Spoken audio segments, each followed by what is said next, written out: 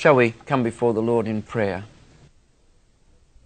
Blessed Lord, who has caused all holy scriptures to be written for our learning, grant that we may in such wise hear them, read, mark, learn, and inwardly digest them, that by patience and comfort of thy holy word we may embrace and ever hold fast the blessed hope of everlasting life that thou hast given us in our Saviour, Jesus Christ. Amen.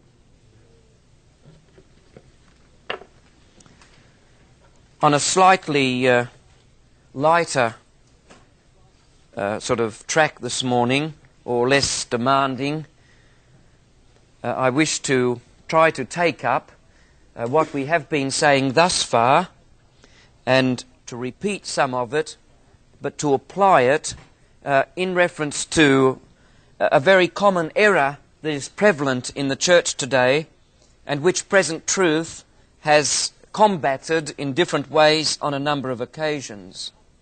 And this is the relationship between the gospel and the regeneration of the believer, or the gospel and the new birth.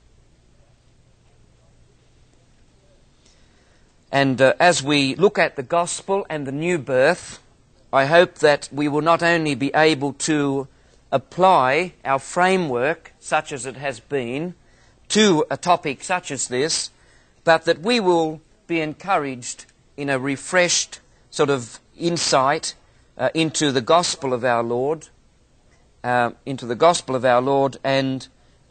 its relation to the regenerative work of the Holy Spirit in each of our hearts. Now, as I've mentioned, one of the prevalent tendencies today in the church is to ground our acceptance with God on the work of the indwelling Holy Spirit. It is quite common and quite popular in evangelical circles today, this grounding acceptance with God on the indwelling of the Holy Spirit. And as you will remember from the Present Truth magazines, we couldn't say this a few years ago, but we have to say it now because some of you are quite conversant in Present Truth literature. You will remember that we've done our sort of diagram and our thing on what we called number 1 and number 2, that infamous question, on what basis does God accept a man, for which question we were driven out of this state and that state and barely escaped with our lives. But it did act as quite a helpful didactic tool, despite the fact that we ran horribly close to assassination on a number of occasions. Many a time did I pull Brinsmead out of a dark lane in Chicago, all messed up and bloodied around the head, because he dared to bring this number 1 and number 2 perspective. In the New Testament, let's revise a bit of it. Recapitulation is the secret of success, one of my old professors used to say. So let's revise a bit of it. There are 2 great foci in the New Testament. The first focus is the work of God in Christ for us. The work of God in Christ for us. That's the first focus. The other great focus is the work of God by His Holy Spirit in us. The work of God by His Holy Spirit in us. They're the 2 great foci in the New Testament. And it's helpful to keep these 2 foci clearly distinguished in our mind, in our understanding.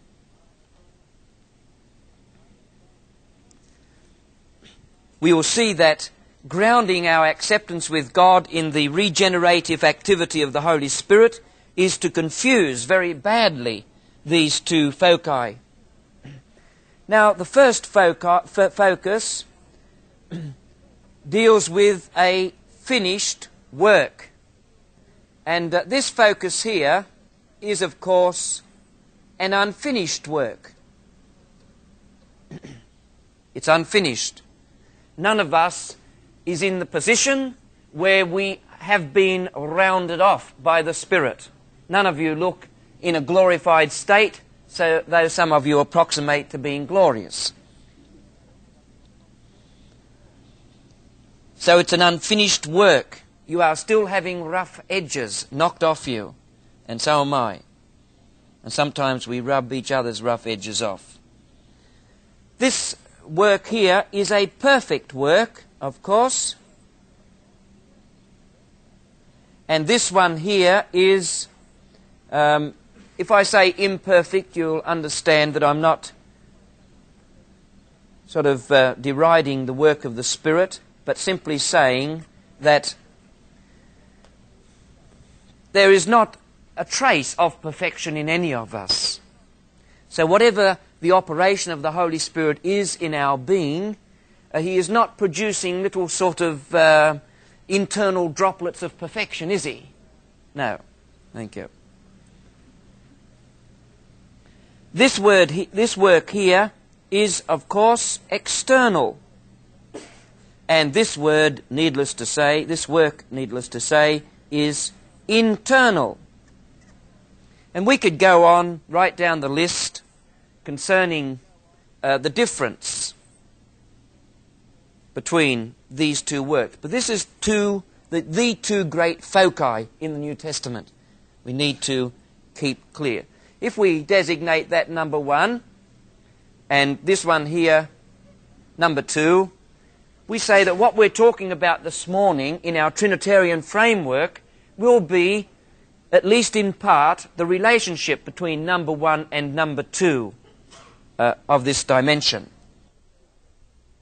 Having sort of reminded ourselves of that twofold focus in the New Testament, or that two foci, now let's just remind ourselves of the involvement of Father, Son and Holy Spirit in the great work of salvation. Turn with me, please. Let's do this fairly rapidly to Matthew 28, verse 19.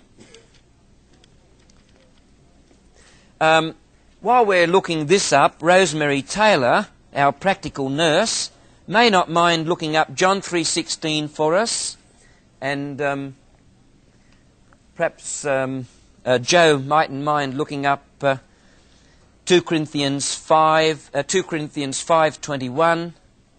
Please, Joe. So Matthew 28:19, you can take the text down. Rosemary will look up John 3:16, and Joe will look up 2 Corinthians 5:21. In addition to those texts, you might like to put down Ephesians 1:3, 4 and 5, Ephesians 1:3, 4 and 5, and 1 John 4:14. So that's Matthew 28:19, John 3:16, Ephesians 1:3, 4 and 5, 1 John 4:14, and 2 Corinthians 5:21. All those texts will point us to the distinctive operation, as it were, of the Father within the Trinity for our salvation. Now, Matthew 28:19 says, "Therefore go and make disciples of all nations, baptizing them in the name of the Father and of the Son and of the Holy Spirit." There you have baptism into the triunity of God, or baptism into the triune name. You remember, of course, another text that talks about the Trinity's involvement in our salvation in that verse that we usually call the grace. 2 Corinthians 13:14. I'm sure you remember it, but let me just refresh our mind here. "May the grace of the Lord Jesus Christ and the love of God and the fellowship of the Holy Spirit be with you all." I might just mention there, Joe, that this is one of the verses that I think is quite supportive of my contention that so often in the New Testament, when we see God mentioned in juxtaposition to Christ, it means the Father. And this verse, I think, is quite clearly that. The grace of the Lord Jesus Christ and the love of God, obviously meaning Father, you see, and the fellowship of the Holy Spirit be with us all, the Trinitarian text. Now, there are texts, numerous texts again, which speak of the role of the Spirit, and I'll give them to you and we'll select a couple. Perhaps Marilyn would read Ephesians 1:14 and 17 for us, please, and Tim, John 15:26. Here they are quickly. 15:26 of John, 16:14 of John, 1 John 5:6, John 15:18 and 19, and Ephesians 1:14 and 17. A representative corpus of texts which speak of the role of the Spirit. The Holy Spirit is spoken of as our earnest or our rabbon, our down payment in Ephesians 1:14, and he is spoken of as the Spirit of wisdom and of revelation in Ephesians 1:17. Now, having looked briefly at some of those representative texts of Father, Son and Holy Spirit's involvement in our salvation, let's draw a few conclusions from them, shall we? First of all, there is a real distinction between Father and Son and Holy Spirit in the Bible. There is a real distinction between Father, Son and Holy Spirit in the Bible. Things that are revealed of one are, strictly speaking, notice that qualification, strictly speaking, not applicable of the other. Things revealed of one, not applicable of the other or others. Now you need to keep my statement about the imputation or the communication of attributes perspective in remembering that, because I'm going to show you some texts in a moment where things that are strictly the work of one are said to be the work of the other by virtue of this union that exists.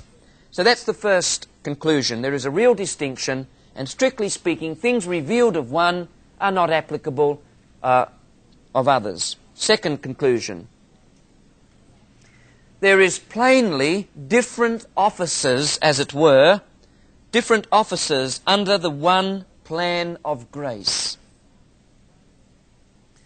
Each member of the Trinity, Father, Son, and Holy Spirit, execute different parts in the one work of salvation.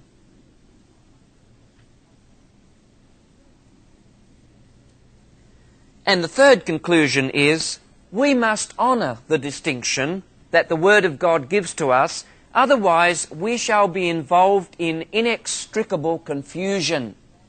We will have a Christianity that sounds like this. Before the world began, Father, Son and Holy Spirit met together, and the Holy Spirit decided to send the Father to be born of a virgin. The Holy Spirit came to earth and lived a perfect life for us. There are a few high points here.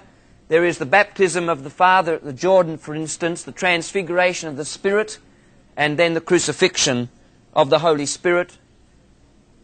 But we have good news. The resurrection of the Father followed, and he went to the right hand of the Son, and the Holy Spirit baptized the church with the Son, and we look forward to the Father's return. You do get some idea that that's quite different from the biblical revelation. And yet, this is the point, brothers and sisters, it is only pushing to a little bit more absurd end the implicit confusion that lies in a lot of our evangelistic talk and our talk within the evangelical church. Now, when we confuse 1 and 2, that I mentioned and wrote on the screen for us, when we confuse the work of God for us and the work of God in us, we do exactly the same thing as I was just saying to you about confusing the works of the Father, Son and Holy Spirit. When we ground our acceptance with God in the regenerating internal work of the Holy Spirit, we do just as serious a confusion of things as I was just outlining for you there. So there we've seen the involvement of the Trinity in our one salvation, Father, Son, Holy Spirit, and we've deduced certain conclusions from it.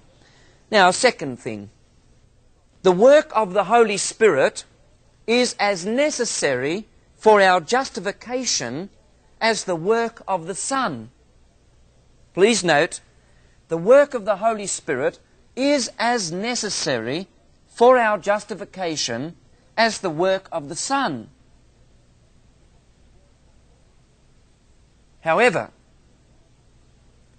the work of the Holy Spirit is as necessary for our salvation, or our justification rather, as the work of the Son, but it is not necessary, his role that is, or his work, it is not necessary for the same reasons, nor is it effectual for the same end. The work of the Holy Spirit is as necessary for our justification. I'm not saying salvation, I'm saying justification. It is as necessary for our justification as the work of the Son. However, it is not necessary for the same reasons, nor is it effectual for the same ends. Let's look now at some passages which show us the necessity of the work of the Spirit. I'll give them to you, and we may look at one or so of them. There is John chapter 3, verses 3, 5 and 6. This is the passage, of course, that speaks about it is necessary to be born again. It is necessary to be born of the Spirit and of water and of the Spirit. John 3, 3, 5 and 6. Perhaps Wayne will look up for us Romans 8, 9. So we have John 3, 3, 5 and 6, Romans 8, 9, 1 Corinthians 12, 3. That's a negative statement. No man calls Jesus Lord except by the Holy Spirit. Positively said, the Holy Spirit is necessary if we're going to call Jesus Lord. And of course, 1 Corinthians 1, 30. John 3, 3, 5, 6, Romans 8, 9, 1 Corinthians 12, 3, and 1 Corinthians 1, 30. 1 Corinthians 12, Romans 8, 9, thank you, Wayne. That text says plainly that if we do not have the Holy Spirit, if the Holy Spirit doesn't indwell us, we are not Christians. So you see that the role of the Spirit is utterly essential for acceptance with God. Without the Spirit, there is no Christian consciousness. There is no Christian existence. Now look at another lot of passages, but this time passages which show that the Son and the Holy Spirit are involved in the same work.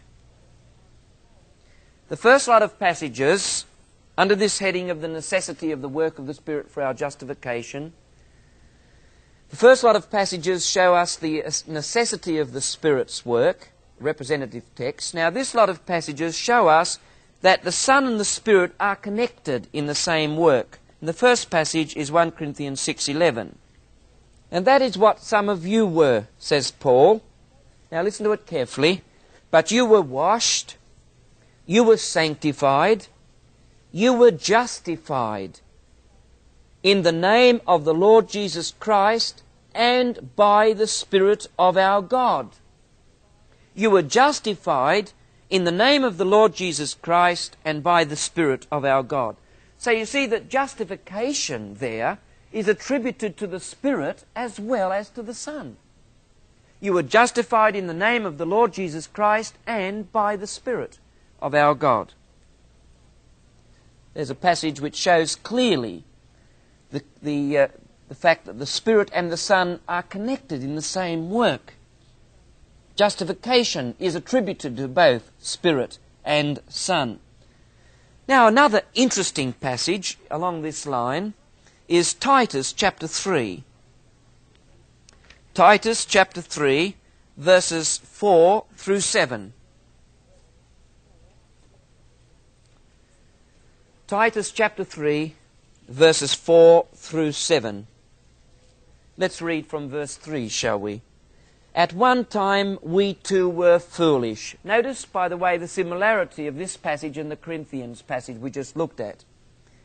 At one time we too were foolish, disobedient, deceived, and enslaved by all kinds of passions and pleasures.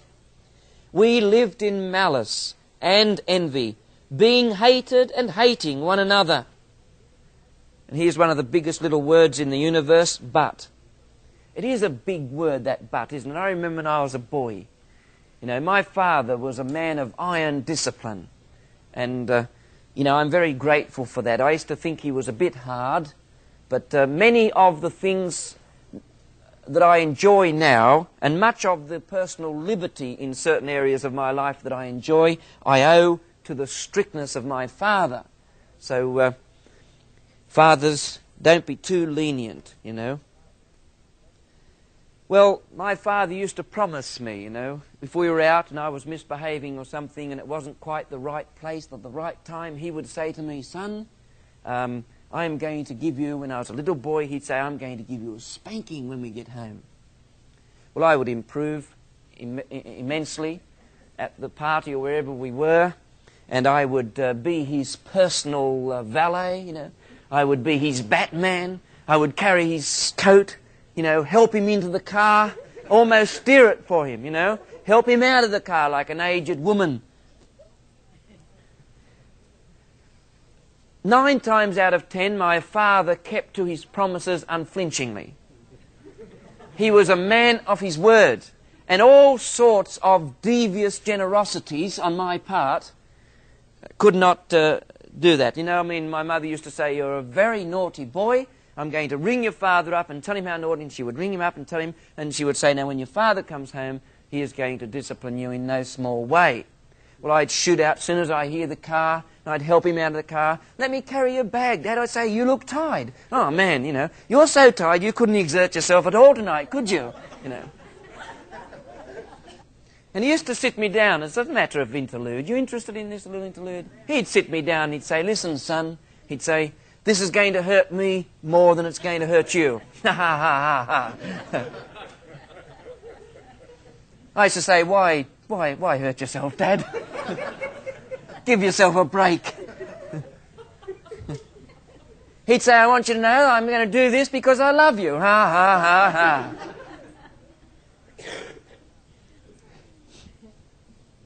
Every now and then, though, I remember one occasion very, very distinctly. He'd say, you know, son, you have been a disgustingly naughty boy. And I'd sort of, my lip would quaver, you know, and I'd say, I'd know, yeah, disgusting, yeah. He'd say, you know, you deserve to be thrashed.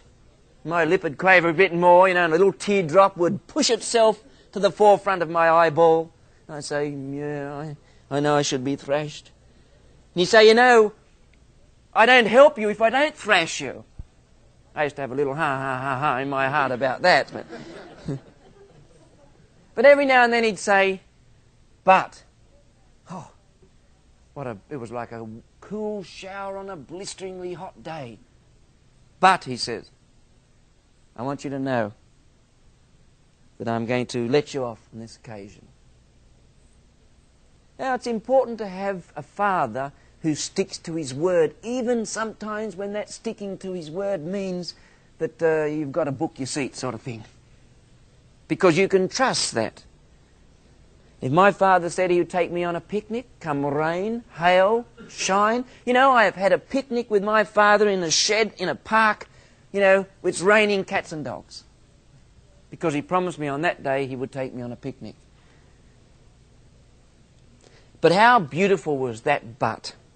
And here it is in verse 4 of chapter 3 of Titus. But, you know, we were hating and being hated. But, now notice this, when the kindness and love of God our Saviour appeared. Notice that. It seems fairly obvious in this passage, let me just interpose at this point, that God here is the Father. But notice that God, i.e. Father, is called our Saviour. But when the kindness and love of God, our Saviour, appeared, He saved us, not because of righteous things we had done, but because of His mercy. He saved us, I say, through the washing of rebirth. He saved us by baptism. Put that in your pipe and smoke it. Second thoughts in the blood. Better not do that. He saved us through the washing of rebirth. Fancy that. Most Christians suffer mental epilepsy today if you say I was saved by baptism. But there Paul says it. We shouldn't be wiser than the apostle. He saved us through the washing of rebirth and renewal by the Holy Spirit. There, we're saved by baptism and the inner renewing of the Spirit, whom He poured out on us generously through Jesus Christ our Saviour, so that, having been justified by His grace, we might become heirs, having the hope of eternal life. There's little doubt in the passage that having been justified by His grace refers to that order that He has already mentioned there, you see. Saved by the washing of rebirth, renewal by the Holy Spirit, whom He poured out on us generously through Jesus Christ our Saviour. Now that's a little jumbled according to our set theories of the order of salvation, the way we like to have things. But my point is this. There are passages in the New Testament which show the necessity of the operation of the Holy Spirit for justification and for acceptance. That was the first lot of passages we looked at. But there are also passages which show how that the Spirit and Son are connected in the same work. Regeneration, or justification rather, is attributed in 1 Corinthians 6:11 to the Spirit and the Son, to the Son and the Spirit. And here, Paul says we're saved by the new birth. We're saved by the washing of rebirth and by the internal work of the Spirit. Strictly speaking, this is my point, strictly speaking, we're not saved on the ground, or we're not saved by regeneration or by baptism, strictly speaking, but by virtue of, this is the point, you see, by virtue of the union of the Son and the Spirit and the Father, by virtue of the union of the Father, Son and Holy Spirit, you can attribute to one person what in actual fact belongs to another person. You can call God the Father our Saviour, when strictly speaking, you shall call His name Jesus, for He shall save His people from their sins. You can attribute the work of justification to the Spirit, and you can attribute the work of renewing to the Son, by virtue of the union of the two. Now that is an interesting phenomenon to mark. And it's only as we understand the framework, as it were, that we will not do what the Church of Rome has done, and so many in the evangelical church. And that is to latch on, as it were, to passages such as that, and to maintain a justification on the ground of regeneration. You see, that's the great error. It's like latching on to God being called Saviour, the Father being called Saviour, and propounding that we're saved by the work of the Father to such an emphasis that we neglect the other aspects. So, what have we said thus far? Well, we've looked at Trinitarian passages in the New Testament, Father, Son, Holy Spirit. We have made certain deductions from them. There is a distinction of office in the one work of salvation, etc. Then we have said that the work of the Spirit is as necessary for our justification as the work of the Son. However, necessary not for the same reasons or for the same, or effectual for the same ends. We have looked at the unity of Christ and the Spirit. We have seen passages which show us the necessity of the role of the Spirit for our acceptance with God, and we've looked at passages which show us the connection of the Son and the Spirit in the same work, so that because of the union of the two, you may refer to one what in actual fact belongs to the other. I make two conclusions out of that data now. First, any doctrine which excludes the operation of the Holy Spirit for justification is as bad as that which makes justification depend on the work of the Spirit.